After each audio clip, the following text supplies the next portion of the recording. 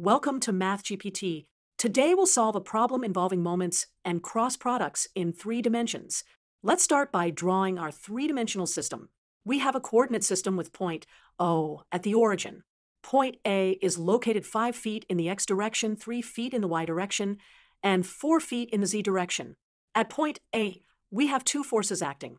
Force F1, which is 100I minus 120J plus 75,000 pounds, and force F2, which is negative 200I plus 250J plus 100,000 pounds. To find the resultant moment about point O, we need to calculate the cross product of the position vector r with each force using the formula m equals r cross F.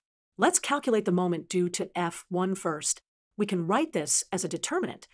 ijk in the first row, 5, 3, 4 for our position vector components in the second row, and 100, negative 120, 75 for F1's components in the third row.